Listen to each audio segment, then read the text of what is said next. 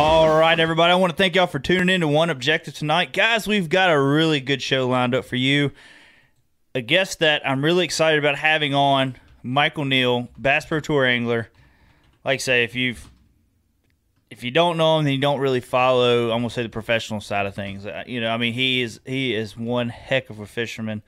Really made a name for himself, and he's just a heck of an angler. And the reason why I like following Michael Neal so much is I kind of relate to how he fishes. You know, he does a little bit of everything, and he's able to catch fish. Now, I can't say I can relate to where I catch him everywhere I go like he does, but just the way he fishes, he's methodical. That's what I like about him. So, excited to have him on tonight. But before we get into the show, guys, I just want to thank all of our sponsors. We got a great line of people that back this show, back us, and back everything we do. So I just want to thank Bonafide Kayaks, Yak Attack, Missile Baits, Falcon Rods, AccuCole Power Pole, Native Watercraft, and Biono Power. Guys, I want to thank y'all for supporting us. And please, guys, if you can, we got them tagged in the links here in the description of the show. Please go support them because they support us. Really great company here. And also, one I left out that's going to be doing a giveaway tonight. He didn't send us the picture yet because he's probably really busy, and I was late, messaged him. But anyways, we will be throwing in a RBT Custom Baits giveaway tonight, like we have been doing the last several nights. So, like I said, don't have the picture, but we will be getting you guys a complete. A custom painted crankbait. So, but anyways, before we kind of get in this too, Chris, how you doing tonight, man? Doing all right, pretty good. Yeah, did you have a good weekend? Didn't do nothing special this weekend, right? Nothing special, just the usual. Yeah. Now, things. Do we want to talk about our tobacconery now, or do we want to talk about our tobacconery later from when we went and fished the river? When's Michael coming on? We'll have him on at 8:10. So yeah, we could go ahead and talk about the debauchery. Yeah. So me and Chris go out. I mean, it really wasn't a bad day. No. But we got on film this time of a monster fish that I lost. You caught several good, decent, good quality. I'm going to say 14-inch fish. You had a good day. You pulled out Old Faithful. Yeah, of course. Got the old grub out. Started catching some fish. They just wasn't hitting the water plopper. I mean, I did the one I caught, the big one, a bigger one, and then the biggest one I lost, they came off a whopper plopper. Yeah. But other than that, they really wasn't hitting the whopper plopper much. I mean, it was kind of tough. We caught a lot of fish, I'll say, up here in the rapids. Quantity, but not very much quality. Yeah. Except for the ones you caught. Yeah, which was only two.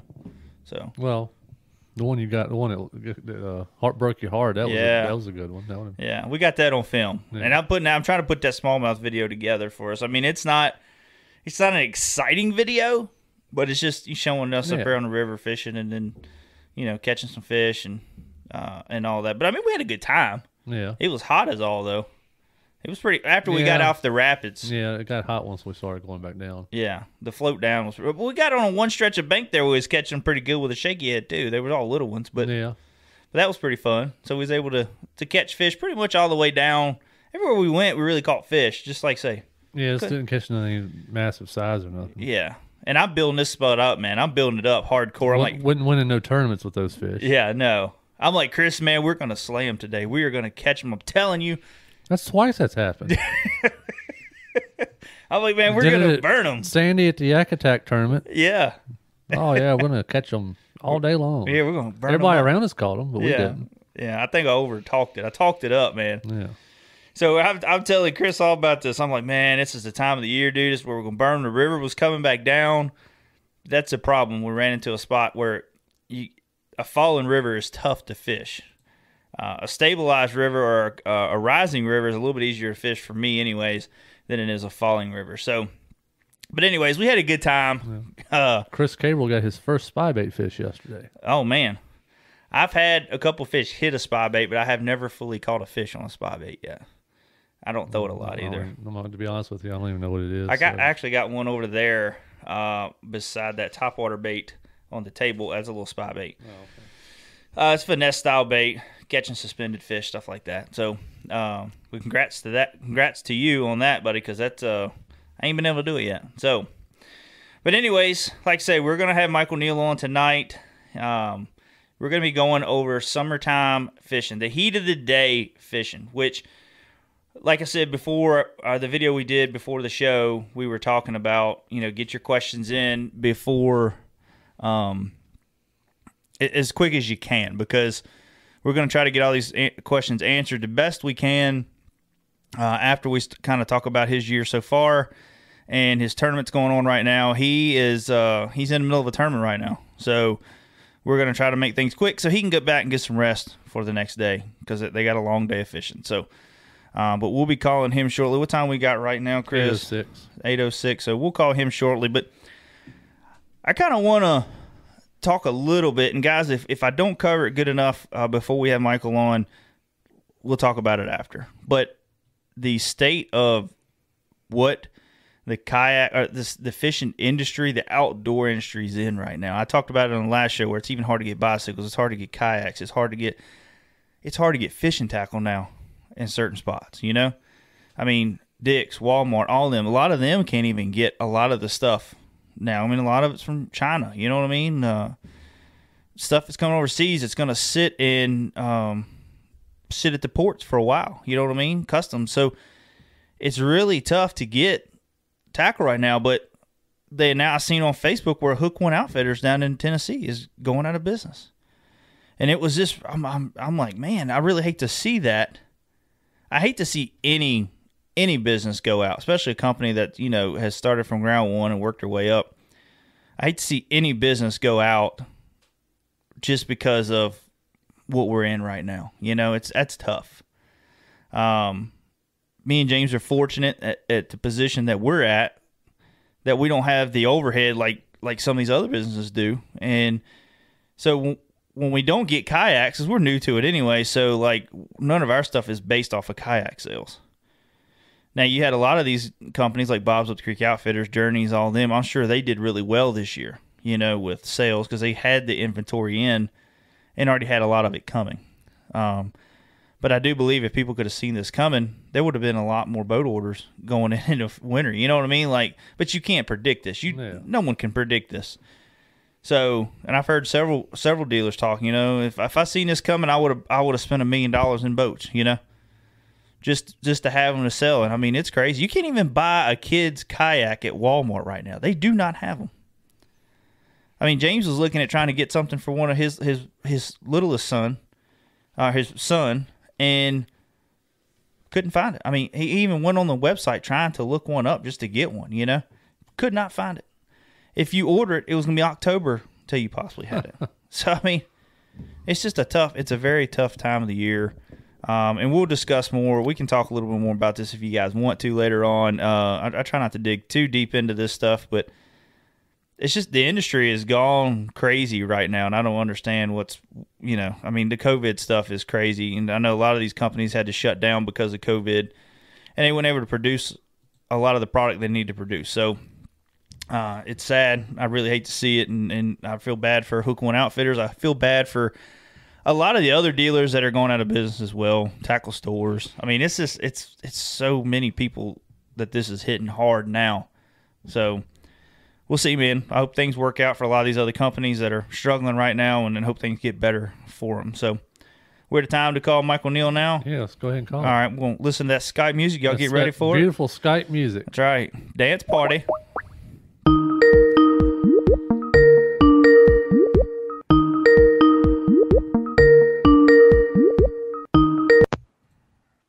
All right, we're getting them on. Hey, Mike, how you doing, buddy? Good, how are you? Oh, not too bad. Man, I'm loving that backdrop right now you got going on. Yeah, it's pretty good. Pretty good. I think by far you got the best studio set up of anybody we've had on there. I know y'all are fishing a tournament right now, so you kind of got you're in the studios for the MLF Bass Pro Tour right now. So, but Chris is working up your scene, guys. So y'all see him here in just a second as Chris gets everything built up. And then we'll have Michael Neal on. If y'all don't know who Michael Neal is, he is he's a pro on the Bass Pro Tour. Has done really well in his fishing career. Is a good methodical fisherman, and that's why we want to have him on tonight. We're not going to try to keep you real long. I know you're in the middle of a tournament right now, You're getting ready for to go out tomorrow, right? You're in the next group going out tomorrow? Yeah, Group B elimination round is tomorrow. So, and right now, I mean, I got it. You're 26 right now. Cut myself a little bit of a hole yesterday, but I mean, you've seen some of the weights some of these other guys have caught.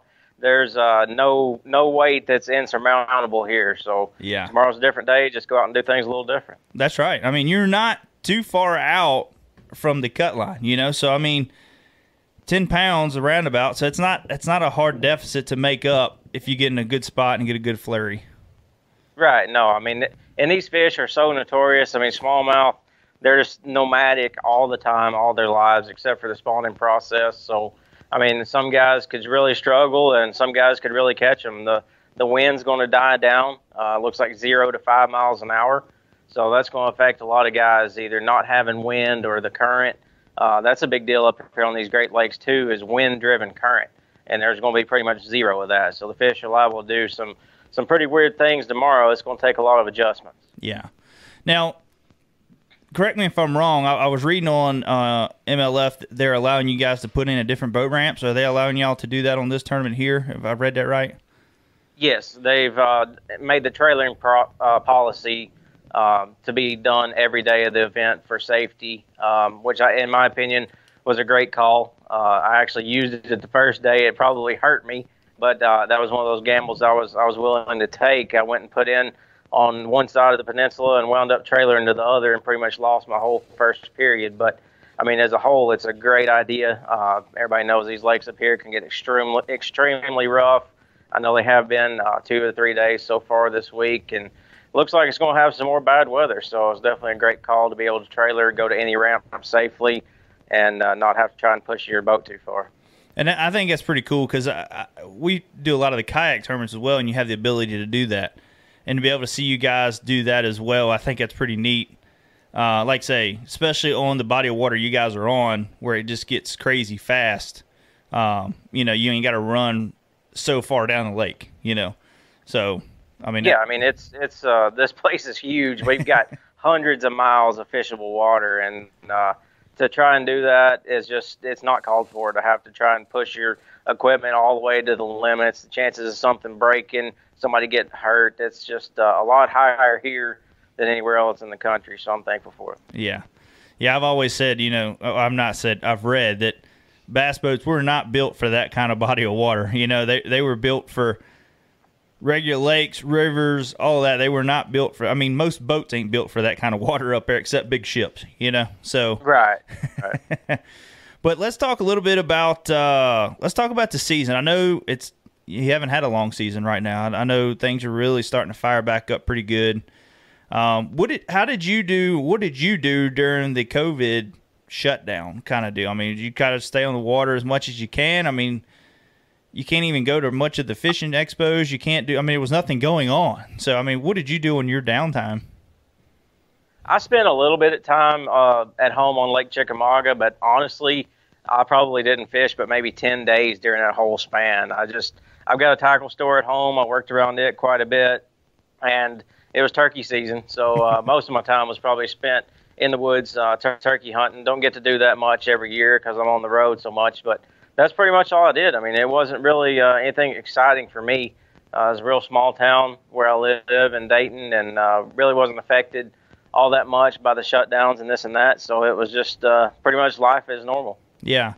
And that's kind of similar to how it was for us here. Like, I mean, there was some things you couldn't do, you know, restaurant-wise. You couldn't go in and go to restaurants. But, like, fishing-wise, it really didn't shut it down much. So, I mean, a lot of people that didn't have work, they were just fishing even harder, you know. Or, like, say, turkey season coming in, there was a lot of people that were – I seen a lot of posts from a lot of pros turkey hunting, you know. So, like, say, you don't get that opportunity that often to do that. Right. It was a great time for the outdoors industry as a whole. I mean, the license sales were through the roof. Like I said, I got that tackle store, and I've seen people there that never seen fishing in my life before, and they decided to take it up just to have something outdoors to go do. So I think a lot of people got introduced to some new pastimes that a lot of us enjoy, and hopefully along the way some kids got introduced to it as well. Oh yeah, for sure. I helped out another retail store off and on, and just kind of seeing new people coming in, and getting into fishing, getting into kayaking, people getting into, I know, like biking and just all kinds of outdoor recreational stuff. And it's a kind of an amazing time to see so many people wanting to get into it and learn more about it. And like just with our show wise, I know we talked to a lot of people that had just got into fishing that's been watching our show, thanking us for some tips and all that stuff. So when they go out with their kids, they kind of know what to do or some things to try. So, but one question I did want to ask you, since you're talking about your tackle store, and we were talking about this before we got you on, is have you had any issues with getting certain tackle in with everything going on? I know some companies are struggling right now with. Yeah, absolutely. It's been it's a struggle really to get just about anything. I mean, and it's not necessarily because the companies are having any problems internally or being able to get it. It's just so many people are out buying those products right now that the distributors can't keep them fast enough. As soon as they get them, they're going right back out the door. I mean, we usually do bi-weekly, if not 3 times a week, orders at the store, and we're getting maybe a third of the product that we're ordering. So yeah, it's definitely something to do with everybody buying everything all at one time. There's some companies that you can still get stuff from that, especially the ones that were made here in the U.S. that didn't have factories shut down from the regulations, but those are few and far between. Yeah, it's not many. But let's talk about your year, man. I know you're glad to be kicking it back off and getting back in the boat and fishing some tournaments. And what are you? I know, like, I can't even really follow the schedule much now, but y'all are in a phenomenal smallmouth fishery.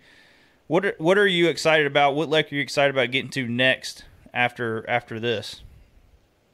Well, this is the final stage of the Bass Pro Tour, but we've got 2 more FLW Super Tournaments that I'm fishing. So the one that I would say I was looking forward to the most out of these would be the La Crosse Super Tournament, Mississippi River. It's just a phenomenal fishery. We've also got the Major League Fishing World Championship throughout the Cup events coming up, and that one probably is the most exciting so far. I've never been a part of the World Championship, but through the Cup events last year, I got to qualify for that. So that's coming up right after this tournament. It'll be good. But, I mean, La Crosse and the World Championship is going to be a good time. Yeah. Now, when it comes down to kind of talking about fishing the Bass Pro Tour and then the regular MLF events, same format. I mean, you still got your official, you still got all that. But on the MLF side, you only got, like, what, six guys, 12 guys, something like that. I can't remember how many's in it total now, that you're fishing against in a day. What gets your heart pumping more, this style of tournament or the regular MLF event that you fish with this smaller group of guys? I would say the original format. I mean, it's just you're out there against 8 guys. You know exactly what the cut line's got to be, but everybody is on a 100% playing field. There's no information, no practice. Everybody's got the same exact equipment. You've just got what you can pack, and that usually like a Z18 Nitro, smaller boat, 175 outboard engine on it, and everybody's the same. It's like taking a step back in time almost to those smaller boats, but it's the sudden death round of it. There's nothing that compares to it. I mean, the knockout round of the Bass Pro Tour is somewhat similar, but that sudden death round, when you show up to the ramp, they give you a map, they give you a cut weight, and then it's whoever can get to that weight the fastest. And that is just an unbelievable amount of pressure. I'd watched the shows for years, but until I was actually out there and a part of it, I never could really understand and totally believe the pressure that you go through out there on the water. And in those events, I mean, you're kind of looking more for anything that bites. I mean, I know everybody wants that quality fish, but it seems like if you watch a lot of those events, sometimes it's like the finesse style, either a guy going on the jig, flipping docks, or a shaky head or drop shot or something like that, seems like, until they start really figuring them out. But is that kind of like your style too? You like being able to just kind of pick up a shaky head or drop shot and kind of go in, or do you like to be more of a power fisherman when you go into it? To me, it's really indifferent one way or the other. Fishing FLW for so long, we went to a lot of clear water finesse type fisheries, so I had that built up. But we also power fished a lot, so I oftentimes try to do a little bit of both. I try to throw smaller baits, more finessey baits, but fish them quickly. Like for instance, a shaky head or a drop shot. Instead of setting my boat way out off the bank and making a long cast and working it all the way back, I may just cast quickly at targets, let it hit the bottom, just work it for a very short distance, reel it in, throw it again. And then once you develop that pattern, then you can slow down and throw a little bit bigger baits, pick stuff apart. But with these guys, you cannot have any lull in that format whatsoever. So just to figure out how to get bites the fastest, that suits me well as well. So that's how I've always fished, even in a 5-fish tournament. When you go to Florida, seems like everybody always talks about picking up a big flipping stick and punching mats. Well, I never really did that in a tournament situation. I would just go down there, throw a swim jig or a vibrating jig, cover water, and just cull through as many fish as I could in a day. So there really wasn't a big transition for me fishing 5-fish tournaments to fishing the Bass Pro Tour Major League Fishing format. It's just a matter of covering water for me and just picking through them. And that was actually one of the questions I was going to ask you. That's good, because that's what I always ask everybody when they come on is like, what was the biggest adjustment going from a 5-fish limit to that? So, like I say, your style is still the same. You're just trying to still catch as many fish as you can and wing through them until you figure out that sweet spot. Exactly, yeah. And to me, the biggest difference would be the amount of practice time. FLW, we got 3 days. Bass Pro Tour, we get 1 day and then until 6 p.m. So you don't have enough time to scope everything out. You have to develop a pattern in practice or in the Major League Fishing Cup format and just develop that pattern and just keep expanding on it as time goes. You can't go out there and find everything that you need in a day and 3/4 of practice and expect to do well. Anytime that I've done well, I've built upon what I figured out in practice and just expanded throughout the tournament. And oftentimes you just figure it out right before the last day or at the end of the knockout round, that last little piece to put you over the edge. Yeah, and that's what I was kind of get at too. In a 5-fish tournament, you're catching your fish, but you also want to save that spot. You don't want to burn it up. Now, how do you do in an MLF style tournament, or let's say Bass Pro Tour style? Do you try to still catch as many as you can, and then just the following time, the next day you go out, you just try to find new water, or do you try to save a little bit? I mean, it's tough because you got to try to catch everything you can. Yeah, I mean, like a good example of that would be at Okeechobee this year. I was leading the first day of my group, and I actually zeroed the second day, but I 100% tried to catch everything I could that second day because the winner advanced straight on, and that's what we did this year. We changed the format a little bit to allow that to happen, to where guys weren't just backing off of them. Mm-hmm. And your leaders could do that, but the guys down around the cut line never could let off. So now it's pretty much one of those things where you just hope you found enough fish that you can catch them and fish them as hard as you can throughout the whole tournament. Yeah. And Chris, you said we got a question? Yeah, Clay wants to know, how do you like the score tracker? I actually like it. I know a lot of guys don't, and I always tell everybody, you can use it as a tool or you can let it go against you mentally. And what I mean by that is you can either let it get you down or you can take it and try and gain some information from it. You can know, okay, I'm either doing, if the score tracker's lighting up and you're not doing so well, you know one of two things. You're either in the wrong area or you're doing the wrong presentation of baits. So you've got to change at least one of those two and use that to your advantage. I mean, you just got to be able to understand how quickly you can make up ground once you make the adjustments. So it's, to me, I love it. And we actually fished a super tournament at Chickamauga about 2 weeks ago now. And the whole time I was out there thinking, man, I'd like to know what he's got. I wonder what he's got, but couldn't do it with that format. So to me, the score tracker is an awesome tool, and I know the fans really like it as well. Yeah, and I'm sure that you guys, that's when you start doing your homework on a lot of your anglers, your top guys, because I know when you watch MLF, they're like, such and such is doing this. I know he's throwing a top, or I know he's throwing a shaky head, or whatever, So now you got so many guys you're competing against. That's in your head. If KVD's winning, man, he's probably cranking or throwing a spinnerbait. You know what I mean? Like, that's in your mind. So now you kind of like feel like you got to research the anglers and kind of see what they're good at, you know? Right, but a lot of times that'll throw you in the exact opposite direction that you need to be. Yeah. Every time I've ever really said, man, that's so-and-so, he's got to be doing this, I couldn't have been further from the truth. Sometimes it's right, but that's one of those things where you just got to use it to know they're either biting or they're not, and just figure out how to catch them your own way. It's so hard for somebody to, even tell you, but much less try and guess what somebody's doing and then go duplicate it. Yeah, so especially with the field of anglers you're fishing against now, everybody's so versatile. They can catch them either way they can, you know?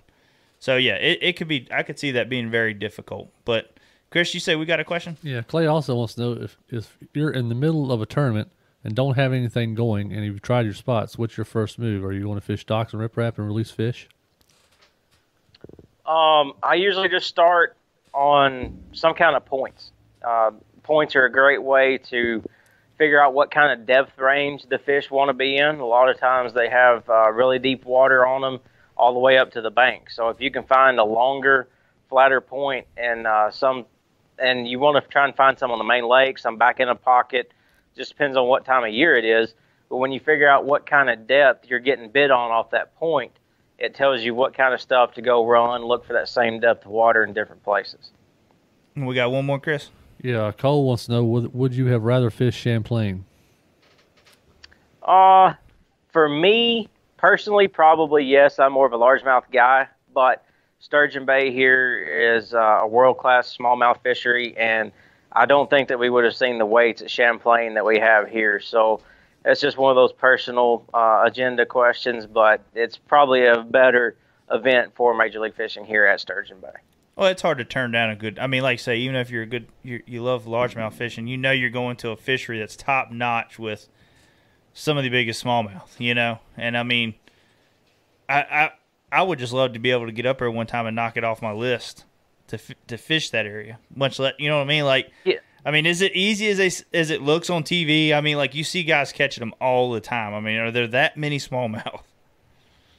To me, it's not. But – I think a lot of these guys have just they've got a really unique place found. I don't know that many people have a bunch of places, and this is just pure speculation, of course, because we can't get any information. But from my practice, I had 2 areas, and that was pretty much all the areas that I got bid in. And I went to one of them first thing, and they all left. And they were shallower places. You could visually see them in practice. I found them the last evening. They were in about 4 feet of water. You could just see them cruising on the back of this bay on a flat, and they just totally left. And so I went to my second place, and luckily they were still there.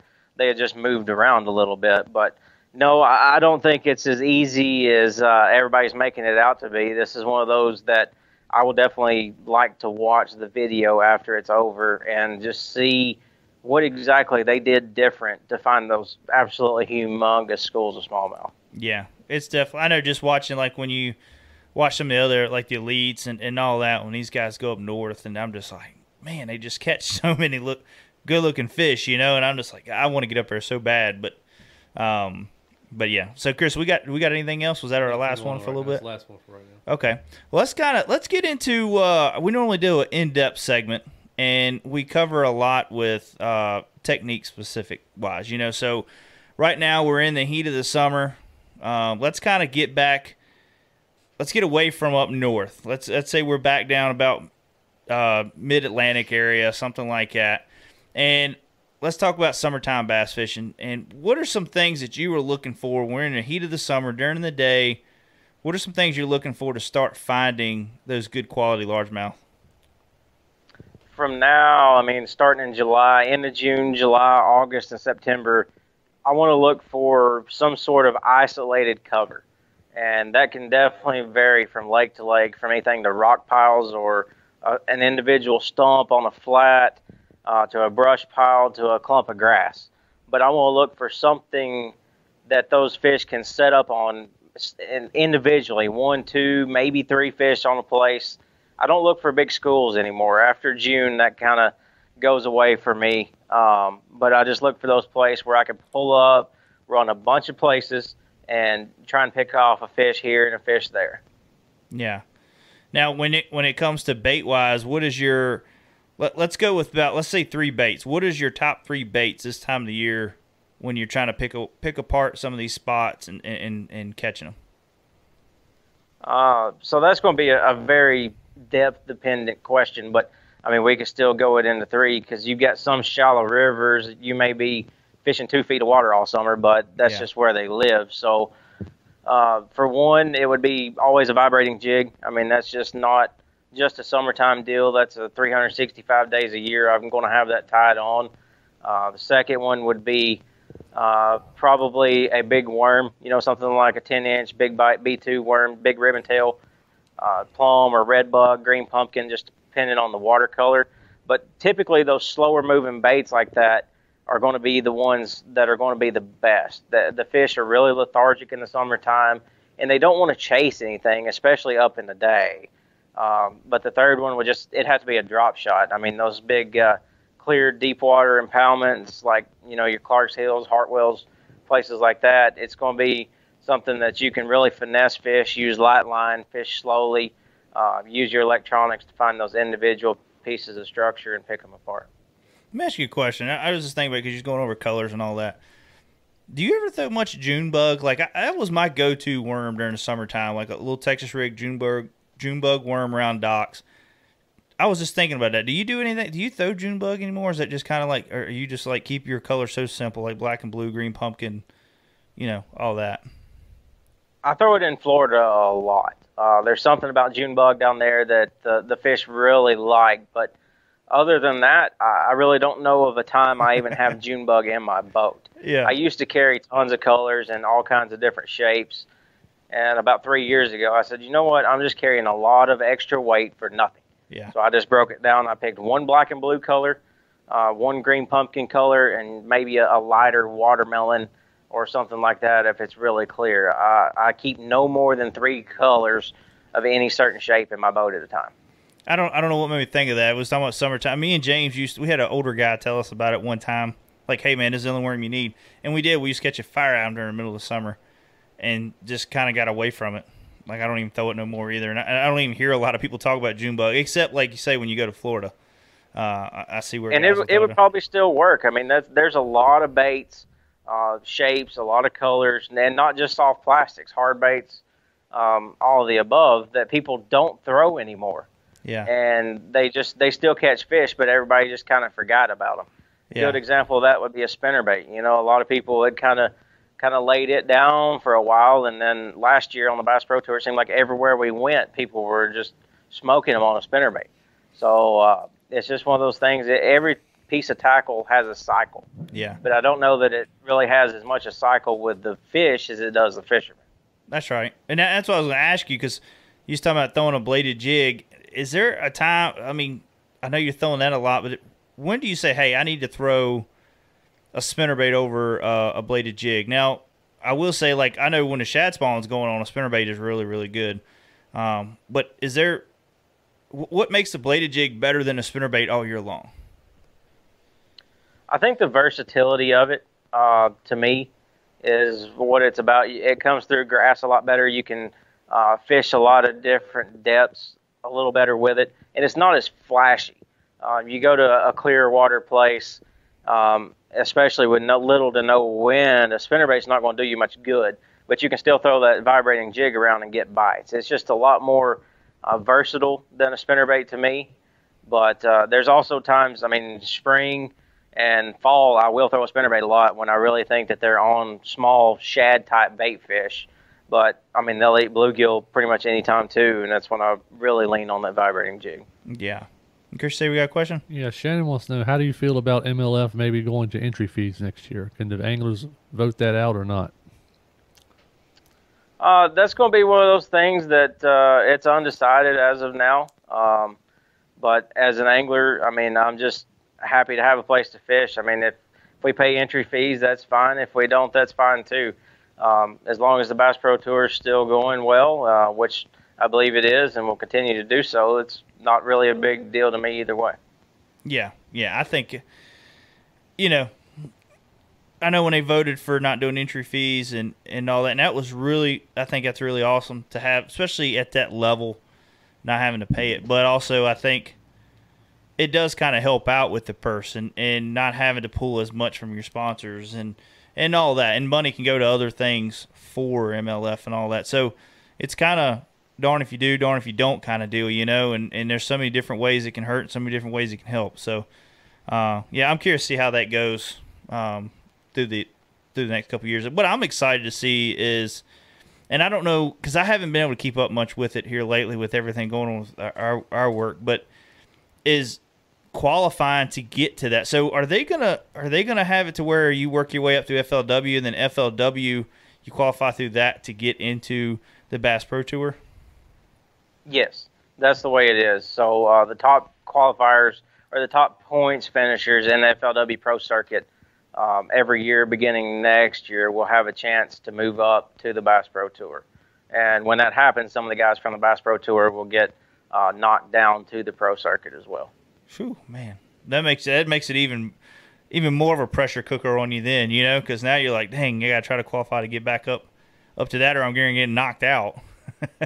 Right, absolutely. I mean, it's just it's one of those things that we've got to have an opportunity to let other people get into the Bass Pro Tour, and FLW is going to be the way that is. I fished the FLW Tour for several years. I think 7 years, and it was a great tournament circuit as well. So it's a place where if somebody does kicked out, we still have the opportunity to make a living fishing. We're not just pretty much thrown to the wolves. That's right. That's exactly right. Chris, you said we got a question? Yeah, Chris wants to know, what is your summertime crankbait? Summertime crankbait for me would be a Spro Little John DD. It's one of those baits you can fish from the 12 to 18 feet range. Most of my fishing in the summertime, cranking wise, is those offshore Tennessee River schools that you can idle around, graph, and see them. Crankbait is a great way not only to catch numbers, but also to catch a big fish out of a school. So just that, I throw it on 10-pound line. 99% of the time, I want to get as much depth as I can out of it. And I fish it probably a little faster than most people do. A lot of guys like those slower speed reels and just an average speed retrieve. I throw it on a 6-to-1 gear ratio reel and pretty much just burn it across the bottom. I want to get a big time reaction bite out of those fish. Yeah, that's good. I like it. Now let me ask you, when it comes to you was talking about hitting the ledges and all that, and we were kind of getting into the deep summer. Like I don't know if you ever been to Smith Lake, or let's say Bugs Island, or they're deep water impoundments, but they got good long points on them and all that. Do you do much with like say a super deep diving, like a crawfish color?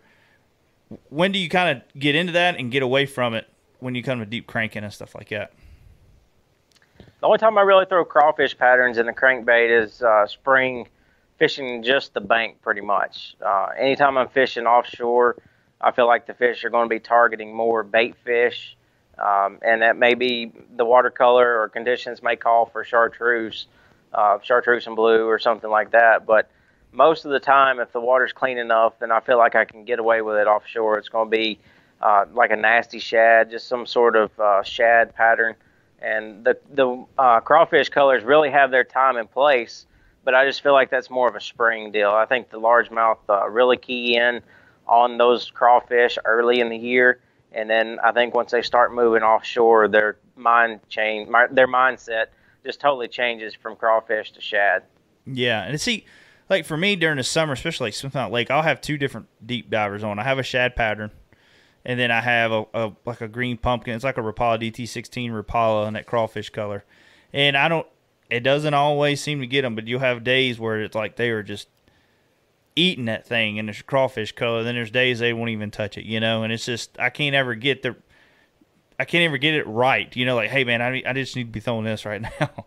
Most time it's like, I threw it this week, Saturday, but I went back over Sunday, it was hitting all the shad color stuff. He wasn't hitting the crawfish stuff no more. So it's just crazy how they change up on one particular body of water. Sometimes it's more of a what can I throw that somebody else is not type deal as well. And if you're fishing a crankbait for a reaction, a lot of times I think the color doesn't matter that much to the fish as it does to the fisherman. So that's it's true. One of those deals you got to try it sometimes to see how it works. That's right. Chris, you said we got a question? Yeah, Shannon wants to know, are you in a good spot for Red Crest, or do you need to finish up good to a good spot in it?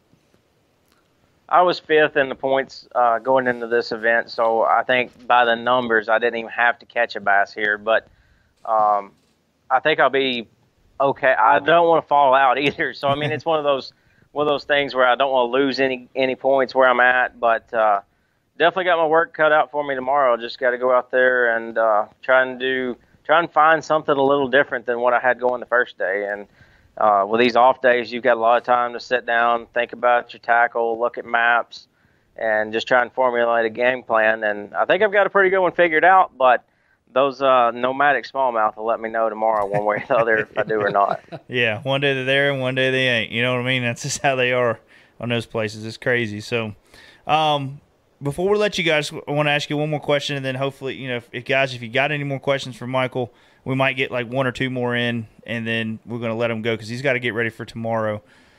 Looking into next year, what are some bodies of water that you hope that the MLF will hit, the Bass Pro Tour will hit?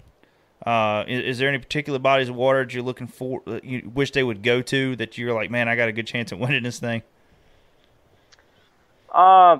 Really anything on the Tennessee River when they're offshore sometime in May.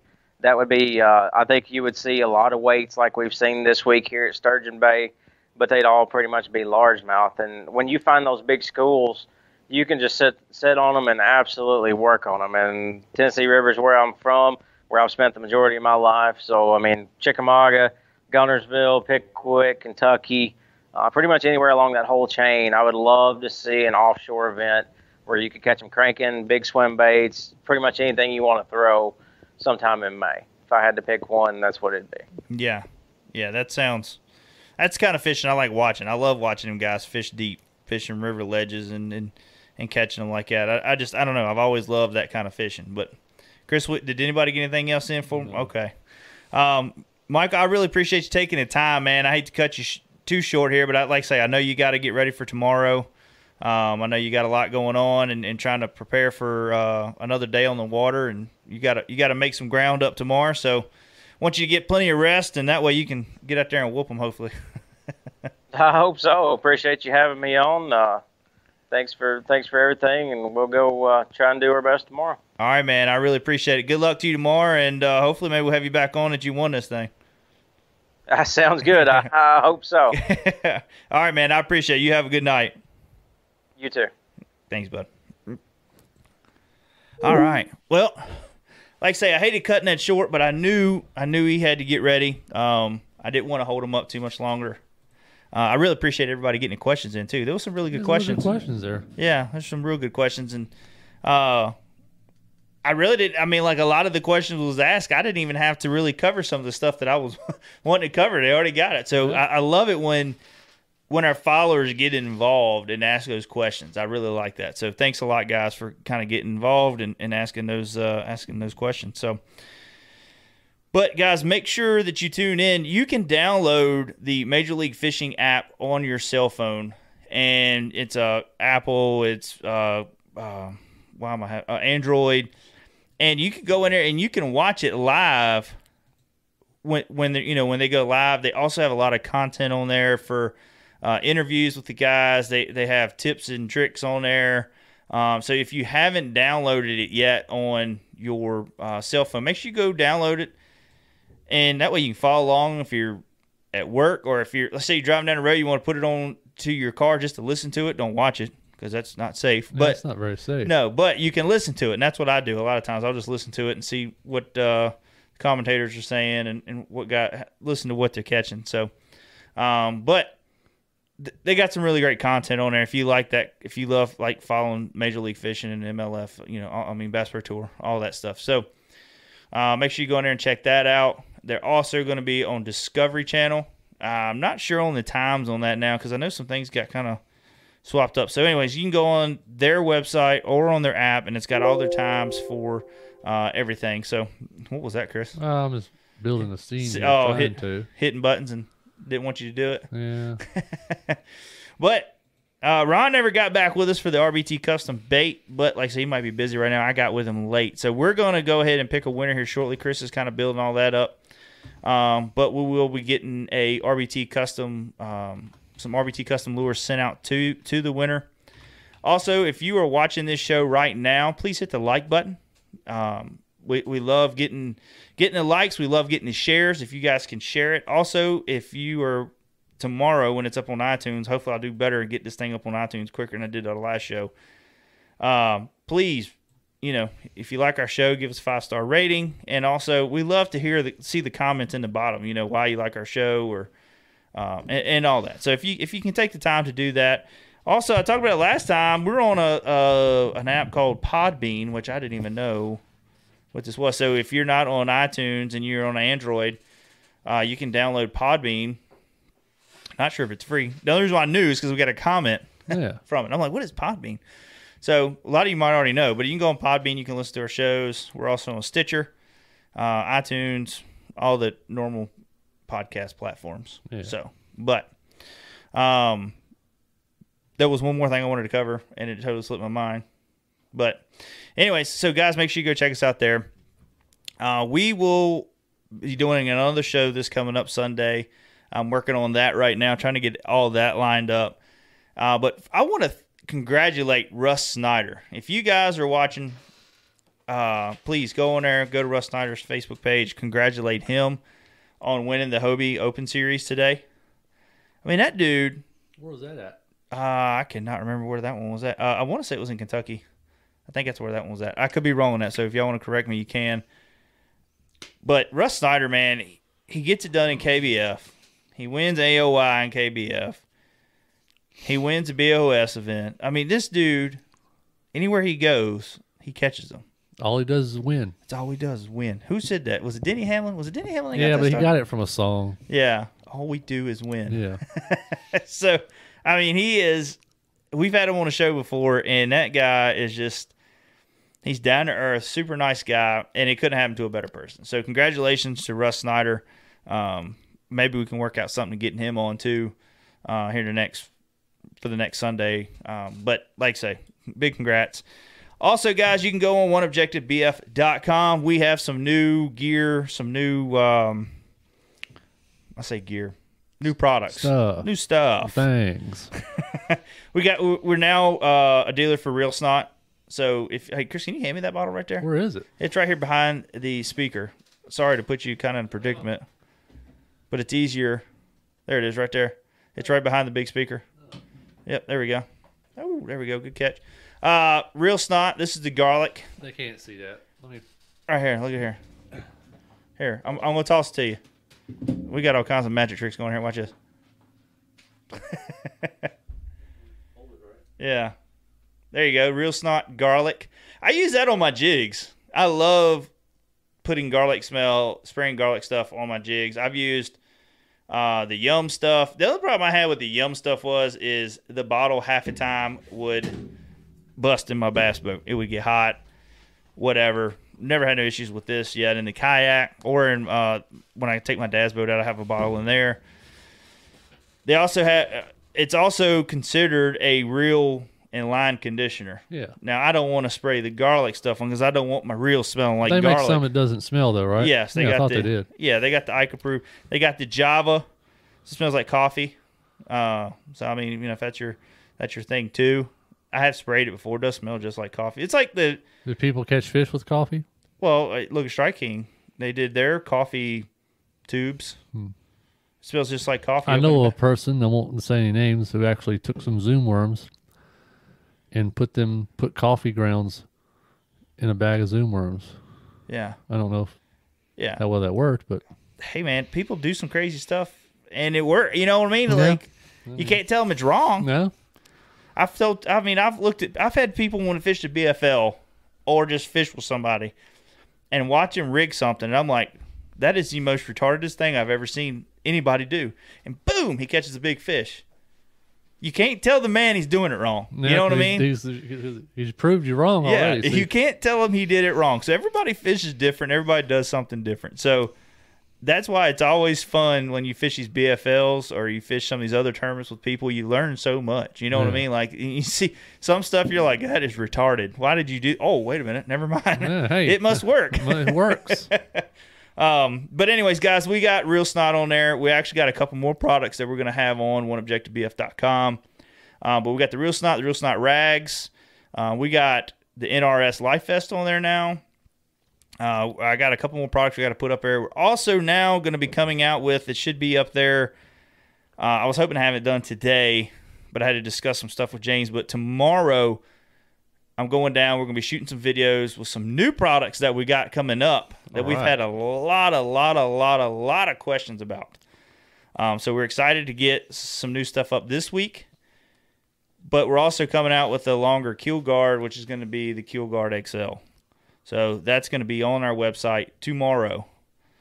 So people that have been asking for the Native Slayer, the Titans, some of the Hobies, you need a longer kite. You need a longer keel for that. So a longer keel protector, shall we say. So we'll have that in a longer links.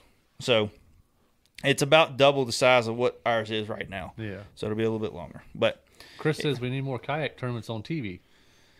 We do. I mean, Chad Hoover and them do pretty well at trying to do like the national championship, stuff like that, But and then Scott Butcher and them, when they did the Tenaful and all that, they did a really good job on Facebook with keeping it live. And just so you know, I can't think of his name now. The guy we was just talking about. Michael Neal? Chad Hoover. Oh, Chad He Hoover. has a TikTok now. He has a TikTok now. Yeah. Oh, that's what. Yeah, you send me the video the other day. That's his TikTok page. Yeah, TikTok's growing. I think that's the next big thing. Yeah. I mean, you're seeing a If lot. the government doesn't take it away, that's What did they say? Is it China? The China app or China, something? like that. China. It's a China app. Yeah, the Falcon Post. Yeah. I don't know. Have you heard anything more about that Falcon Post? Shannon was asking about it. Oh, about the new rods. Yeah. They're coming back out with the Kara rods. Kara rod. I'm excited about that. We've had a couple Kara rods that we love to throw. I love throwing the Jason Christie Frog and Kara rod. I love the Kara dragon rods, but the lizard dragon rods, not dragon as in like fire breathing dragon. But the Dragon, DRAGGIN. But they got their expert rods are really great. I like them. I mean, you've got a couple of them. Yeah, they're good. I like them. They're a light rod. They're a great rod, but it was something about the Kara series that was just a lot of people loved. And the experts, it was like the Kara was more defined of what this is for, And it told you medium heavy, extra heavy, all that. Some of the experts do, some of them don't. So certain things that you're trying to like get technique specific with, it was kind of harder to tell. So, and they had like a lot of they had some pretty cool names, of course, a buzzbait spinnerbait rod. That's self-explanatory. Yeah, basically. Pretty much medium heavy rod with fast tip kind of deal. So, yeah. But you had some of them that had different odd and end names, all around rod. I think it was that one. I can't remember if it had like medium heavy, but pretty much if you've been fishing all around rods, it's gonna be a medium heavy. Yeah. But there was other rods that had funny names that you're like, man, what size is this thing? Yeah. So, but yeah, I'm excited to see the Kara series coming back out. I think it's a lot of stuff that's going to come out this week here because this is ICAST week. This is the week. Basically, I mean, ICAST, everything would have been coming out right now. Yeah. What do you think? Let's get into this topic. Did you see the new Apex by Jackson? That kayak? Yeah. That $10,000 kayak or however much it's going to be? Yeah. Yeah, I saw it. That's mind-blowing to me. Yeah. And I mean, man, I wish Eric Jackson all the best in what he's doing. But it's carbon fiber, so I mean, I guess it's expensive. I mean, that ain't nothing cheap to make. You know what I mean? I mean, you look at the price of a bass boat right now, just laying the fiberglass, how expensive that is. Yeah. Now, are they really worth $70,000, $80,000? I don't know. But getting into a $10,000 kayak, I don't know, man. I mean, I don't know. Somebody will buy it. Somebody will, yeah. Yeah, but I mean, maybe it'd be hard to tear it up. That's true. That's carbon fiber. But the thing is, though, man, when it gets like it was showing like the bottom of it when Chad Hoover was doing a video with him, it was all scratched up really bad. Yeah. So it shows scratches really bad, But let's say you do crack it. I mean, eventually something's going to break. Yeah. Or you're eventually going to run over that one sharp rock that's just going to dig all the way down to just repairing. I mean, how I don't know what it's like repairing carbon fiber and how it's going to look and all that, because that's like some of these old fiberglass like kayaks when you repair it. I expect most people that buy those will probably use them in lakes that are deep. Oh yeah, they're not. Yeah, but and he's showing it in the river. You know what I mean? Now they did have one picture up, and it was a graph that was flush mounted in the front of it. That's pretty neat. I like that. Yeah, that's pretty cool. I wish more plastic boats would get into. How big was it? I think I don't know. I should have pulled it up before we got on the show, but it looked like, I want to say at least an 8, maybe. Oh wow, could have been a 7. I don't know. I can't remember what size it was, but Chris says no motor, no way. Oh, that's true. I mean, there'll probably be somebody to come to put a motor on it. But the only thing is, though, it's so flat in the back. It's no back. Like it's sides. Yeah. So I mean, they didn't really show a lot of pictures. I haven't seen a lot of pictures of it. I've just seen the one with the guy, the promo video that he did. I didn't see nobody else review it yet. Well, Chad Hoover did a video called "The Most Expensive Kayak Ever" or something like that. And now it's cool because it's wide open in the back. But everything's kind of built like at an angle. So when water comes in, it all just shoots out the back. Yeah. You don't have no scupper plugs, none of that stuff. The deck matting looks cool. It's kind of like that bass boat aspect in a kayak. But I think is what's going to bass boat price. With a bass boat price, yeah. But there's nothing in the back. You're going to have to drill into that boat to mount a motor on it. Like there's nothing back there. To mount a motor, unless he designs something later on. Yeah. To go some type of mount for it or something. I don't know. Yeah, and I mean us getting our hands on one. Yeah. We're not going to. And then you're going to be shaking at the knees, drilling into a carbon fiber boat. Boat that's $10,000. And then again on that too, I don't even know how you would do it because I don't think there's no access panels under it. So you would have to cut a hole.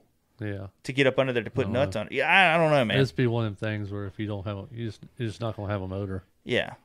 To me, and I'm not knocking Eric Jackson on this whatsoever. When you're coming out with a brand new kayak business, why in the hell would you start out with a $10,000 kayak? I don't know. How much does this thing weigh? Did he say? I don't. It's light. I can't Chris remember. Says windy day, you're in trouble. I mean, I guess so. I mean, oh yeah, it's got tall sides. I mean, it looks. Look, I don't like drama. I don't like nobody picking on anybody's product. I don't get into that. I don't. But that's just the way of the world. What's it called again? I never forgot. Apex. Apex. I almost find a better picture of it this time. But it looks like people were having like the side of the Gillette handle, like for a Gillette razor. Yeah, I've seen that. Yeah. So I mean, but yeah, it's got those taller sides, kind of like in the Bonafide. That's what I'm wondering. How bad's it going to push you around in the wind? You might have to go on like Facebook. And I don't know. Yeah, like I said, the video didn't have a lot of good pictures of it. Yeah, it showed a few, like the front of it and whatnot, but it didn't. Yeah, you need to go on Facebook and just kind of pull that up. But I want to know from our listeners and everybody that's on here, all 16. Chris Cable says 27 pounds. 27 pounds. That's crazy. And you're serious? That's how much it really weighs? That is crazy. But I mean, it's carbon fiber. Carbon fiber don't weigh nothing. Well, true. You know what I mean? Granted, the seat's carbon fiber. Oh, wow. I mean, you watch it, listen to it, but I mean, man, if anything breaks on that boat, it's going to cost you a fortune. Say the seat breaks. That's probably going to be the main. How much the seat would be by itself? The one for the Bonafide is, what, $300? Yeah, $300-$400. It's plastic, metal, and some. So you know that carbon fiber one's going to probably be like $800.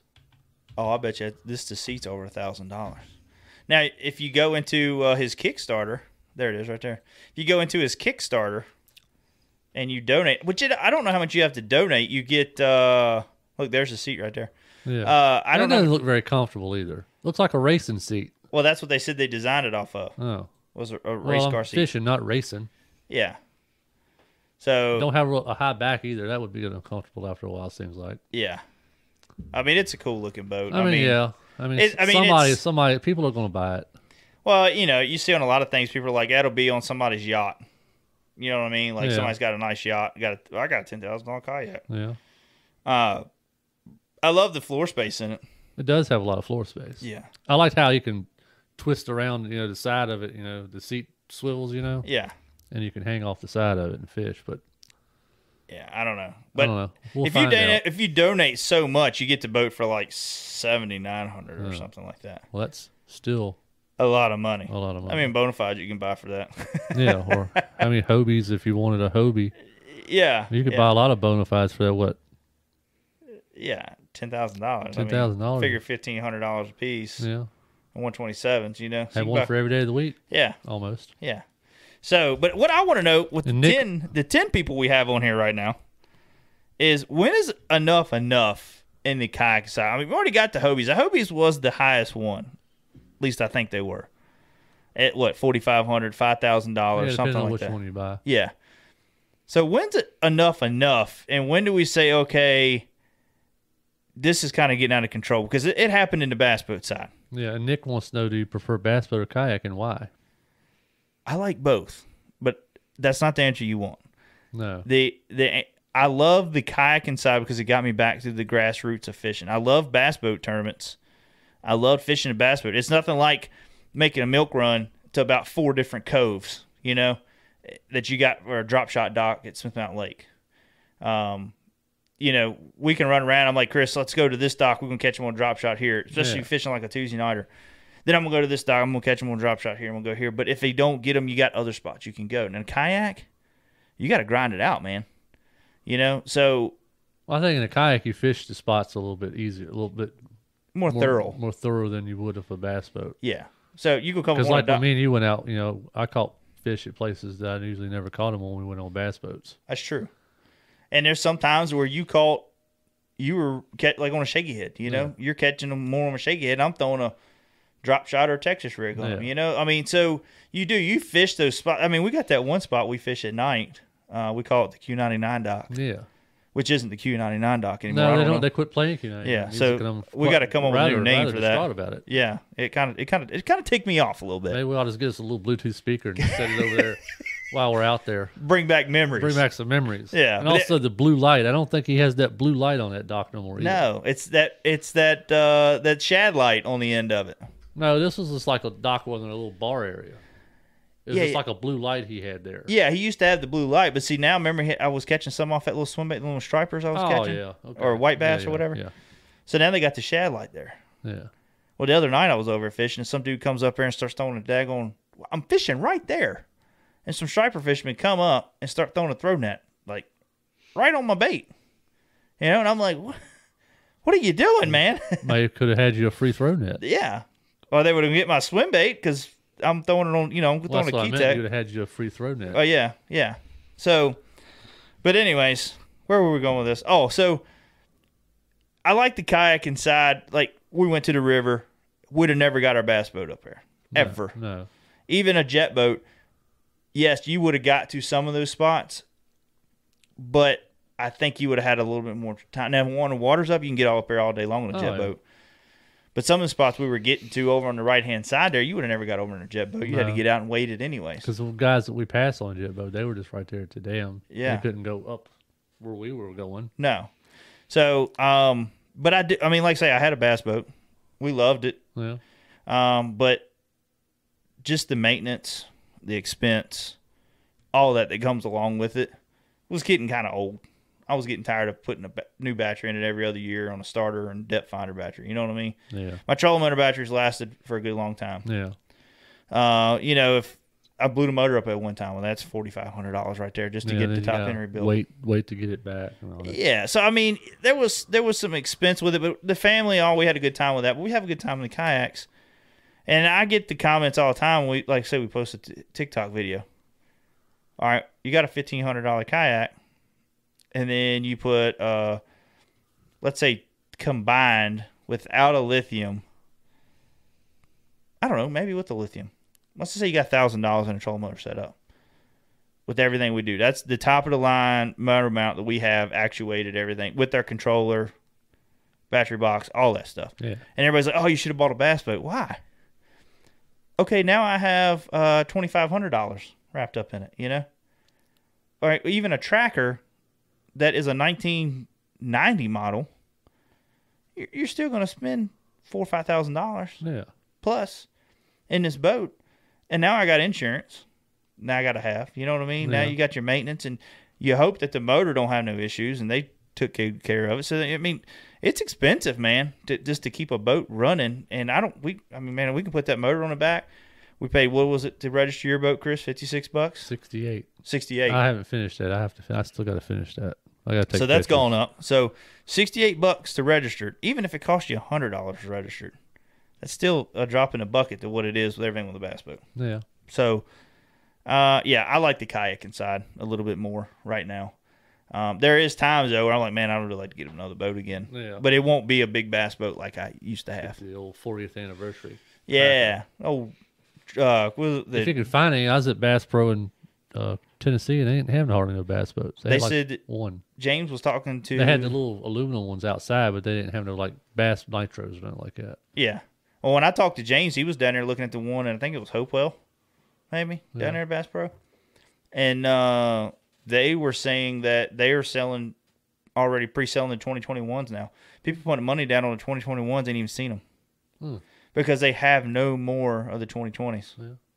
So Line them up. Yeah, I mean, people are buying boats left and right, pontoon boats, all that stuff, man. Yeah, they had a few pontoons, but the one down in Kodak, Tennessee, they didn't have no bass boats. Yeah, campers, they're getting hard to find now. Yeah, I mean, you drive by. Gander doesn't have any campers. Hardly. Yeah. So people were just wanting to get stuff to go out Yeah. because they couldn't go on regular vacation. But the bad thing is a lot of the campsites were shut down. You couldn't even go to a lot of the campsites. You camp in your yard, I guess. Shannon wants to know, have you ordered the new D-Bomb color? Which I've seen. It's a good looking color. Yeah, I've seen. I have not ordered it yet. I do like it. There's just several of them that I want to get my hands on. That's another good question. Go ahead and finish what you're saying. No, go ahead. Another good question Chris brought up. Would you try the new Sea-Doo? What is? I ain't even seen You that. ain't seen the new Sea-Doo? No, is it all set up for fishing? Not really. It's like almost like a UTV Sea-Doo. I think it's got a steering wheel in it. Really? If I'm not mistaken. Like, so is it like the boat? Like, I know they had the jet boat Sea-Doos. Chris is going to have to pull it up for me. Yeah, I know, because I've seen on Bass Pro Central where people were fixing up jet skis. It's a kayak. No. I think I think that's the one he's talking about. Let's see here. Well, that guy was having himself a cup of tea on it. Sorry, y'all can't see this right now. He's pulling up the jet skis. I think that's the one he's talking about. Yeah, I don't know. I don't even know if I've seen it. But that's the only way I know how to look it up. Steel with steering wheel. You never know what you'll get on that. But no, I mean, I like all the new stuff. Do you know the model of it? What they call it, Chris? Do you know what they call it? I'm not gonna look it up that way. I've seen one. It looks like it's like a little racing boat. Really? Yeah. I don't know what they call it though. There it is, Sea-Doo Spark. I think that's what they call it. Is that it's it? That right there. Oh, wow. I've seen pictures of it. I don't think they've come out with it yet. That's pretty neat. So I guess it's gonna be like a fishing platform there, right? I don't know. What that is in the back? I don't know. I don't know nothing about it. I mean, that'd be pretty cool. Like say offshore setup. Yeah. I'd like for them to come out with something like that where you got a daggone trolling motor on it. You know what I mean? Like an autopilot, something like that. Yeah. You know, I think that would be pretty cool to see. Now he might be talking about the Fish Pro. The Sea-Doo makes this one called a Fish Pro. Now I've seen something similar like that. Guys have been fixing up. See, you got the one down there. It's got the see, rails. Even got a little place to put your graph depth finder. Oh, there's yeah. your graph, and there's your cooler. I like that's that. That's probably what he's talking about. That's pretty neat. I mean, but that's offshore. You know what I mean? That's $16,000. But I mean, you're getting a motor with that. Yeah. Here's a picture of it rigged out. Yeah. I mean, you're getting a that motor. That would be pretty neat. You're getting a motor, and you can run out anywhere with that. Yeah, Sea-Doo Fish Pro. I could see me using something like that offshore. That looks fun. Dude catching a big red. Yeah. I guess that's what that is. The picture, I don't know what it is. I don't know about the offshore stuff. But I don't know much about offshore fishing, but I would take that out before I took a kayak out. Did you see the video a while back where the guy took somebody out shark fishing in a Hobie? And a shark came up. You know how they come up and they kind of bite at the side of the boat sometimes? I think I may have seen that. And he bit holes into the side of the boat. Yeah, that wouldn't be a good day. No, I'm not all about that. I'm not all about that life. I see what River can do to a good kayak. Yeah. when slicing a hole open, much less a shark out there that could chomp a hole right through the side of the boat. I'm just not into that. So, but anyways, yeah. There was one more thing I wanted to discuss, but anyways, that's where we're at. I mean, that's what I just want to know from you guys. How much is enough? I can't even word it right. When's enough when it comes to kayak expense? Just buying the boat. I mean, are we kind of finally getting out of what kayaking is supposed to be then when we're getting into $4,000 and $5,000 and $6,000+? I mean, look at the rigs now with just the trailers. Danny Romero, I think is who it is, that does the on water innovations or something like that, where he makes the kayak trailers. I mean, he makes some really nice kayak trailers, but I mean, you're looking at $2,500 plus in a kayak trailer on top of your boat and this and that, and which is, he builds some really good stuff, and his stuff is like set up perfect for kayak tournaments. And I could see where people would pay that much money for it, because I mean, he's got some nice looking stuff. But I mean, when is enough? I mean, granted, I guess we can't say too much. I was rolling around in an enclosed trailer, which I still do for some of these tournaments. But yeah, but that's kind of like my camper when I go out of town. So here's this. Oh yeah, there we go. That is a nice setup, man. It was a guy on Bass Pro Central that used to do that. He would go and rig out his jet ski. I mean, he had the big bar in the back with the rods that went up at the top. That's a big jet ski. Oh, yeah. I mean, that's two dudes sitting on there. Granted, they're skinny little dudes. Yeah. Well, that's a kid. Oh, is that a kid? I think that's his son. Oh, so he's taking his son out fishing. Yeah. Well, yeah, there's your depth finder. Yeah. And there's your... I don't know if that cooler comes with it. I don't know if that... I mean, it was been in a couple of pictures, but I don't know if that's just I don't know. I guess that would be the engine hatch. I mean, yeah, it'd be a good little thing to have. It would be fun offshore. Yeah. If you just want to go out there and catch some... I mean, like around the lake, it'd be tough, because if you're going dock to dock, you got to fire that big motor up. Yeah. Because I'm sure it don't have... Unless they invented some type of little electric trolling motor to go on it or something. Yeah, like something that would come off the side where you can just kind of hit the button and fold it up and then run on to your next spot. Or just have it mounted in the back, almost like a Bixby or something. Yeah. Set up back there. Yeah, and something you can fold up so when you run to your next spot, you're good to go. Have it beside the big motor. Just have it there all the time. Yeah, that's true. And you just steer it, it's linked into the big motor, and you just steer. Yeah, you steer it with the handlebars. Yeah. That is pretty cool. But like I say, that's quite a bit of money. I mean, then there you go. You got your insurance, and jet ski insurance isn't that cheap from what I understand, because it's kind of like a street bike on the water. Basically. I mean, a lot of them dudes are running like 100 miles an hour. You know what I mean? So. And then you're going to want to fix it up because it ain't fast enough. Oh, yeah. Well, you know how we are. Yeah. Oh, man, that thing needs a bigger turbo on it. Turbo on that thing, man. That's a little turbo. So, but nah, guys, we're going to call it quits for tonight. I had a good time. Giveaway. Oh, god darn. Yeah, we do got to do the giveaway. See, that's why we got Chris. I picked the winner a while back. Did you? Oh, okay. Well, let's go ahead and do I picked the winner right after the interview because I thought we was going to do it then, but we didn't. Well, you know me, man. I'm gonna stray away. You got to bring me back in, because I'm gonna stray away. Bring you back in. But let's go ahead and do the giveaway. And ready? That way, yeah. I saw we don't have a picture, but I promise you will get it sent out this week. Go ahead. All right, Ronald Hall. Congratulations, Ronald Hall. I will get us your information on Facebook Messenger, or you can email it to us at oneobjectivebf@gmail.com. You can email us your information, where you want it shipped to and all that, and we will get you out a prize pack from RBT Custom Lures, Baits. Thank you, Ron, even though you're not here tonight. Yeah, thanks, Ron. Thanks for nothing, Thanks Ron. for not sending us a picture, Ron. But Ronald, congratulations, man. Thanks for joining the show tonight. I want to thank everybody that was in the chat, or everybody that tuned in tonight, and also everybody in the chat that helped out with some great questions from Michael Neal tonight. It was nice to be able to get another Tour Pro on. We've had a lot of, the kayak guys. We've had our last show we had was with Chris, help me out with that guy's name that we did with the Depth Finder show. Dr. Sonar. Dr. Sonar, but I can't think of his daggone name. But Dr. Sonar on. we've had a lot of people talking about we need to do a part 2 on that. So I'm working on some stuff to get somebody else on there to help out with doing a part 2 of sonar setup. You know, he did a lot with showing us what things were in the game, but it ain't so much more you can talk about until you're out on the water doing it, because you just got to learn your graph. So anyways, we're going to plan on doing a part 2 of that. But like I say, we got some things in the works for the next couple shows. I know we've been kind of having some off times, but just with the holiday seasons and coronavirus and all that going on, it's been just a crazy year for us. And anyways,